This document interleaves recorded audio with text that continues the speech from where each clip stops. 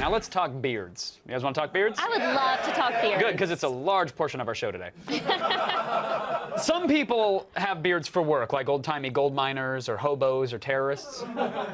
But some people rock ginormous beards just for the hell of it, like Rick Rubin, Harry from Harry and the Hendersons, and Attack of the Show's line producer. That's the best one.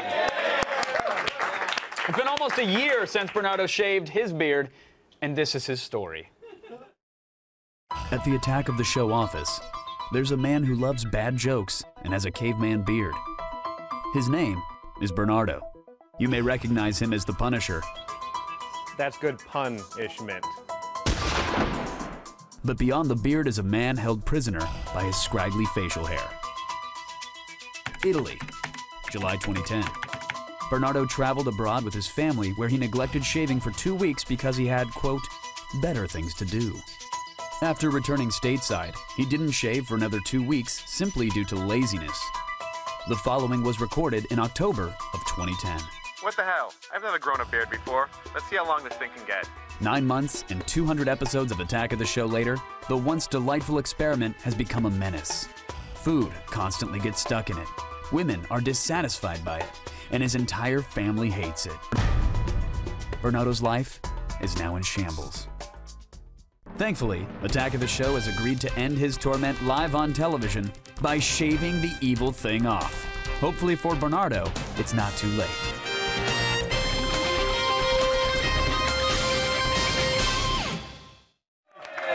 Everyone give a warm welcome to Bernardo! Are you sure you want to get rid of that monstrosity? It's starting to grow on me, but I think it's time to get rid of it. So good. It's so good. The Punisher strikes again. Will the beard lose its Twitter account? I hope not. I hope not as well. I hope so. I'm just kidding. Joining us to shave Bernardo's beard is professional barber Jason Simeo from Baxter Finley Barber and Shop.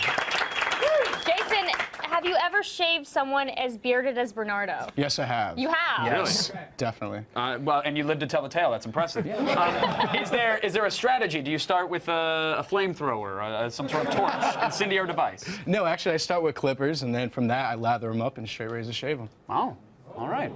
Okay, let's do this. You want to get Let's go. started? Yeah! Wave goodbye to the beard, everybody. Bye, Bernardo's beard. Wait, don't do it! What? Oh, that's get in there. Get in there. Years of work undone. You want to stop now, Bernardo? No, let's do it. We can totally fix that. No, Little spirit gun. Give him the option. Be totally don't fine. Give him the option. All right, fair enough. You're going to keep on cutting, Jason. We'll actually check back in a little later on in the show. We have some lofty play. Oh, my God. Oh, wow. Oh, wow. Wow. That is... You're like a totally different person. All right, right now. This is like a stunt piece from Spartacus, if you've ever seen the series. You know what I'm talking about. All right, a little... Ew! Stop it! Let's check in with Kevin at the AOTS Barbershop. We're actually about to use a straight razor on Bernardo's neck. Are you really going to use a straight? Are you really Yes, going to? we are, yeah. Okay. Do you need a license to use that? Lather up that face. Hold on. Lather that face Chris, up. do you like the way I'm lathering it up? Am I doing a good job for you, Chris? I have to go to the bathroom. We've all done it! Bernardo had a very low-tech but amazing shave just now with a straight razor, which is how some of your ancestors were offed, if we believe cinema, correct? Jason, what's the strategy here? What do you what's the tip or trick with a straight razor? Well, pretty much I'm going with the grain as opposed to against the grain on the first pass. I mean, Bernardo hasn't shaved in a while, so his skin's a bit sensitive. Yeah. So pretty much that's what I did, yeah. Just kept it with the grain. So do you read it poetry and like candles, or how do you tend to the sensitivity?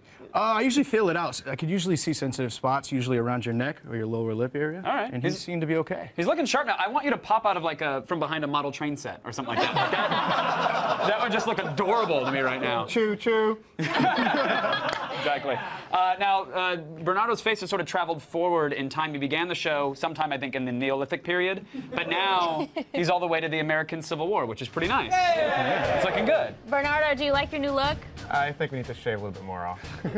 All right. That saddens me greatly. I think I would love to see this be the new look for a while. It's nice for right now, All right. but not for every day. All right, we'll get rid of the whole thing. All right, get back to it. Let's do it. Why not?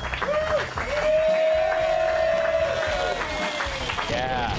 The only thing I've seen repel women just as hard was Bernardo's beard. But that is gone now. He looks like a gravy robber with this. I like that.